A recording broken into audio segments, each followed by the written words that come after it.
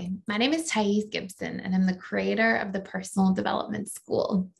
This is your daily breakthrough video, and in this video, I'm going to talk about the fearful avoidance inner critic.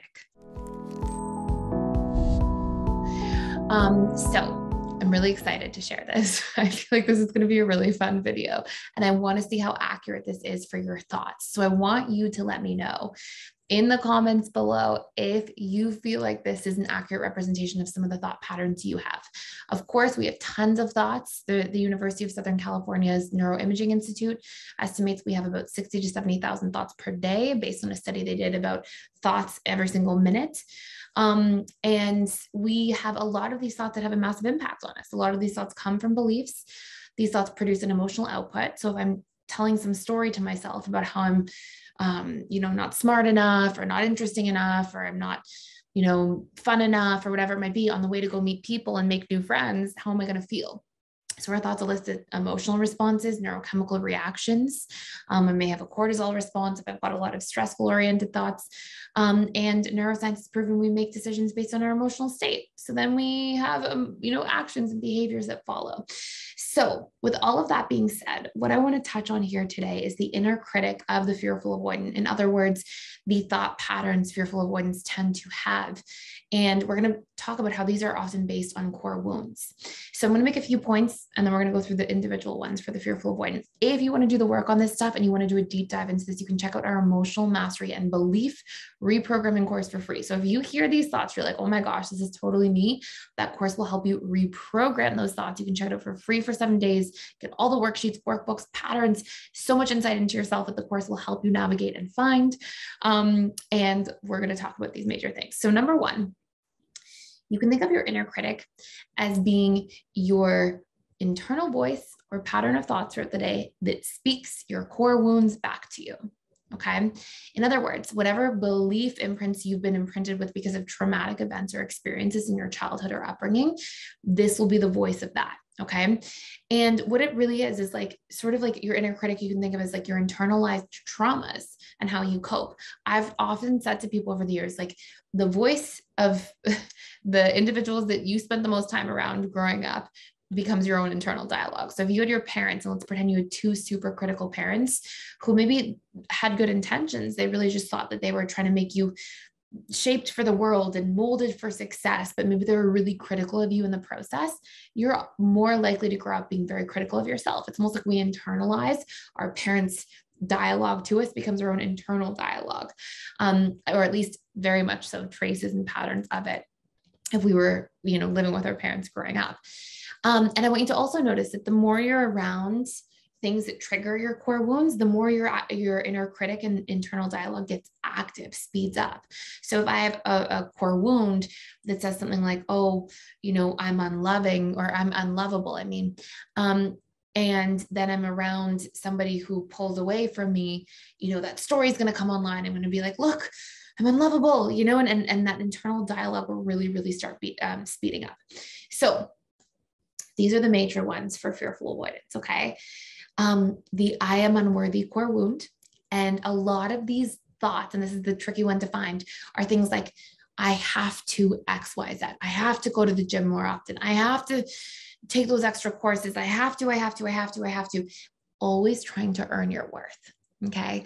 So it's like all the things you have to do to become more worthy. And so a lot of your inner critic will be like, I have to, I need to, I can't believe I didn't, I have to make sure I'm doing this.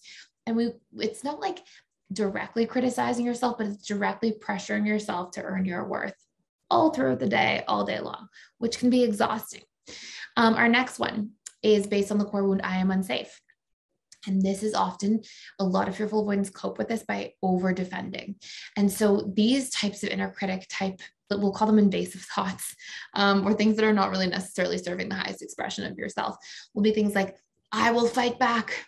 I will defend. If they ever X, Y, Z again, I will X, Y, Z. And a lot of these thoughts, and again, the reason I'm putting these under like the inner critic is because these are thoughts that produce negative neurochemical reactions in your body based on negative emotional output and often make us cope in not so healthy ways. Okay.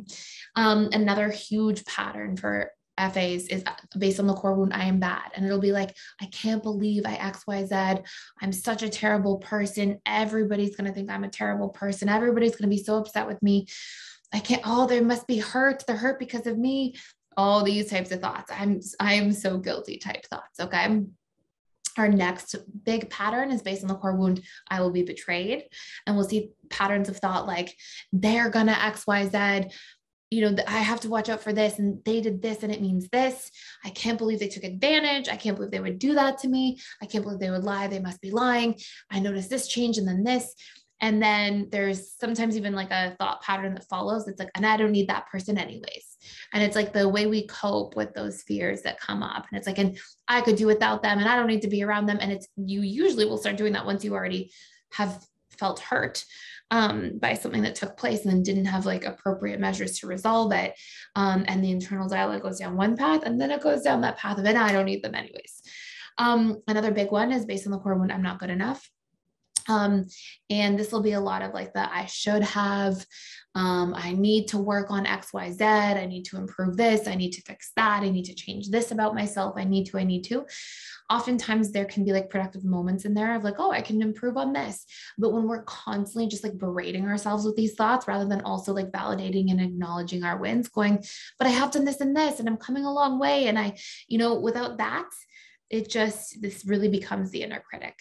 Another big one is based on the I am trapped wounds. So things like, I can't stand this. I need to get out of here. I can't work at this place any longer. I need a new job. I need a new boss. I can't. And a lot of like these intense sorts of reactions, and even things around like, I will take my power back. I need to let them know that I can't X, Y, Z. And I sort of like say these things like, with a little bit of laughter, because I was a really strong fearful avoidant for anybody who doesn't know. And so these were my patterns once upon a time, big time. And another last honorable mention, we can have other ones that go along with I can't trust based on like I am abandoned or I will be abandoned. And again, they kind of like go hand in hand with suspicious type thoughts. But the last big separate theme in here is based on I am unloved. And often it'll be like, oh, this person doesn't care about me anyways. I don't matter to anybody. I don't matter to them. Nobody cares about me. Nobody would care.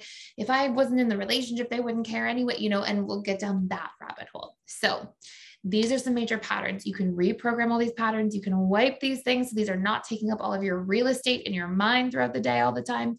And you have space to put into like productivity in terms of things you want to create or things that you love doing that you enjoy and that fulfill you and that, fun hobbies or whatever it is. You can put your energy towards like a lot nicer things rather than these like heavy patterns of thought that follow us around until we reprogram those core wounds.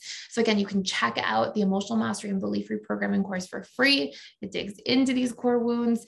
It helps reprogram. It gives you a whole bunch of different tools to reprogram.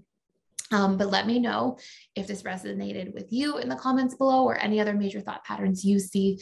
And that is it for today. Thank you for watching. Please like, share, and subscribe if you haven't already, and I'll see you in the next video.